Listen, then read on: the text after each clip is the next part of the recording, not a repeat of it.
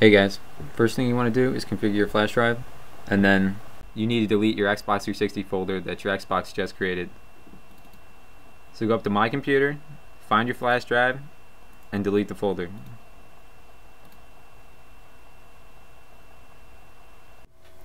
Now copy the Xbox 360 folder that someone sent you to the flash drive.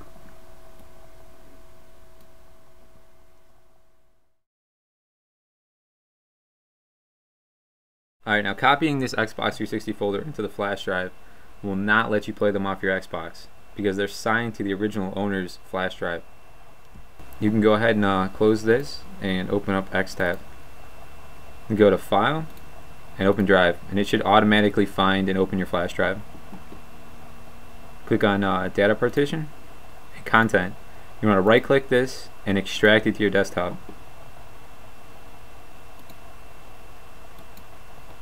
And this might take a minute depending on how many clips and profiles you have on the flash drive. Alright, now that you've reconfigured your flash drive, you want to open back up Xtaf, go to File, Open Drive. You'll notice under the Data Partition folder there is no Contents folder. You want to drag and drop, after highlighting Data Partition, this into the right box, and it will inject the files onto the flash drive.